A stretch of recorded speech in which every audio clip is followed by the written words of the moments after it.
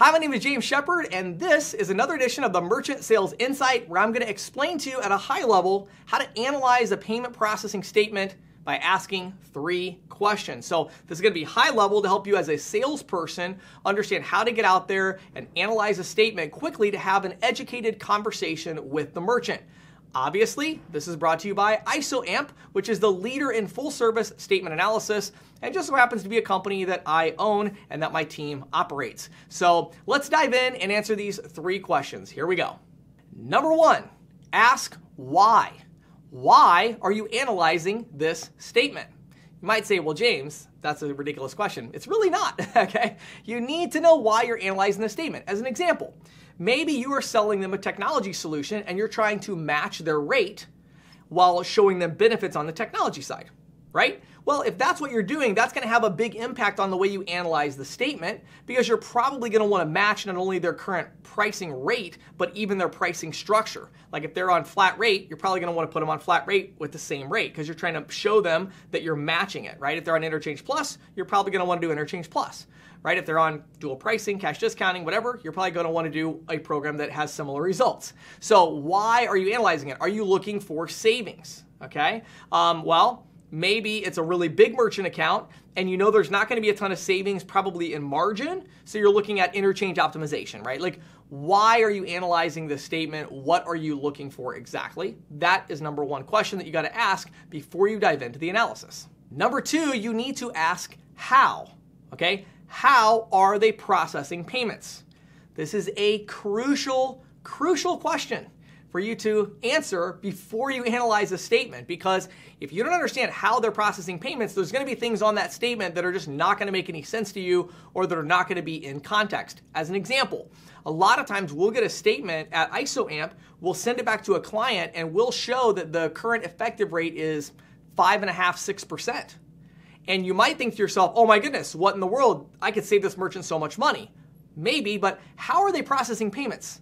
When we let them know, hey, based on the chargeback rate and everything, this looks like potentially a high-risk account, then they go to submit the deal to their primary processor. The deal gets rejected because it's high risk. They go to a high-risk provider, and the high-risk provider says, yeah, 5.5%, 6% is a pretty good, that's competitive, right? We would be right there with them. And all of a sudden, they can look, you can look really stupid when you go back to the merchant and say, oh my goodness, you're paying this ridiculous amount of money, 6%. Oh, wow, we can do way better than that. And then you have to come back and eat some crow a few days later when you say, well, I didn't realize you were high risk. We can do 5.8%, and now you sound kind of stupid. So ask, how are they processing, right? Is this an e-commerce merchant, card not present, terminal, point of sale? If it's a point of sale system, you might see some gateway fees, and you might say, oh my goodness, these gateway fees are ridiculous. We can get rid of those. Well, be careful, not so fast. What if that's the only gateway that integrates with that point of sale system? And what if you need that gateway to integrate as well? So you have to ask, how are they processing payments so that you actually understand it? I'll give you one more quick example. Let's say they're on a tiered pricing structure or some kind of 2-tier or something where they have a lot of non-qualified transactions at a higher rate. Well, you might tell them, oh my goodness, you can save so much with us, right? Well, hold on a second. What if that merchant's doing almost entirely card not present transactions with B2B customers? There's nothing you're going to do about that. There is a higher interchange rate there. You should have been asking how and why so that you could do an interchange optimization pitch rather than coming at them with, well, these are all non-qualified. They shouldn't be. Well, actually, they would be with you as well. So you've got to ask, how are they processing in order to understand the statement? Finally, we get to the 3rd question, which is ask who, okay? Who? Who is charging the fees that you're looking at on the statement? Now, this is where it gets into actual statement analysis. And what I will tell you is, when you understand our industry a little bit, reading a payment processing statement is actually not that difficult. One of the first things that you have to ask yourself is this. You say, who is charging this particular fee? So when you look at a fee, the question is this being charged by the issuing bank? That would be an interchange fee, okay? Or is it being charged by one of the card brands? Dues, assessments, international assessment, that sort of thing. Network access, brand usage fee, integrity fee, a bunch of different ones.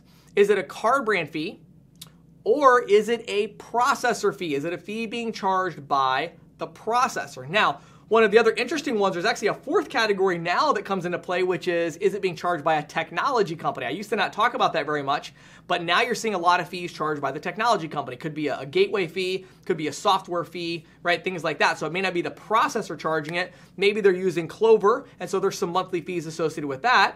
And if they switch to you, you're going to provide them with a Clover system, and they're going to have similar fees, right? So you got to know who is charging these fees. So as you look down through this statement, start to sort things out. And what you're really looking for is you're looking for the fees that are charged by the processor.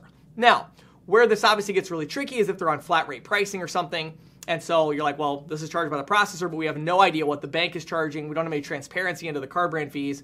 And of course, that's when you're going to need a partner like ISOAMP to help you out. So these are the three questions I always ask. So when I look at a statement, I always ask, why am I analyzing the statement? Because I'll be honest, and again, I own ISOAMP, and I'm telling you that you don't always have to analyze the statement, right? There are times where you have somebody, and again, they're on flat rate pricing, you're selling them a point of sale system, and you're trying to match their pricing. You may still want to run a statement through ISOAMP to make sure the margin is good and that the current company didn't underprice them or something stupid. But, really, honestly, in a lot of cases, you say, well, I see they're already at 2.8%. For this particular business type, that seems good. I'll just match it. We're good to go. So why are you analyzing the statement? Are you trying to find savings? Are you trying to find interchange optimization, right? Like, are you looking for a conversion? They're on tiered pricing. You don't like tiered pricing. So you want to take them to Interchange Plus, but you don't know what to price them at. You don't know how much you're going to save them. Well, you load it into ISOAMP, and then we can tell you. So again, this one is brought to you by ISOAMP. You can go to getisoamp.com. It's GETISOAMP.com. GetISOAMP.com. We analyze, yesterday, as I'm recording this, we analyzed, I think, 267 statements in a day. So we analyze thousands of statements every month, and we work with many, many of the largest companies out there. We have a fully white labeled solution, and it is like super, super robust. You can do any kind of pricing scheme you want. You can go from flat rate to tiered to flat rate, compliant surcharging to dual pricing, Interchange Plus to flat rate, whatever. You can do anything you want with the system. The proposal template library is fantastic. So definitely go check it out. Upload the statement, and you'll start to learn more about the industry just by seeing what we give you back, where we categorize everything, and you'll start to be able to answer these questions like, well, now I know why I analyzed the statement because of that one fee that I didn't even notice, that the team at ISOAMP noticed and pulled out for me, right? Or I can see who is charging that because that fee is down in the card brand section or the interchange section or the Amex Out Blue section. So, that's really crucial. Get those statements in, get them analyzed. Right now, our average turnaround time is about 15 minutes. 15 minutes. I don't know when this particular video is going to air, but we're going to be launching fully automated instant analysis on a lot of the statements very, very soon, probably within a month or so of the recording of this video. So stay tuned for that. I'm super excited about all of that. My name is James Shepard, and this is the Merchant Sales Insight.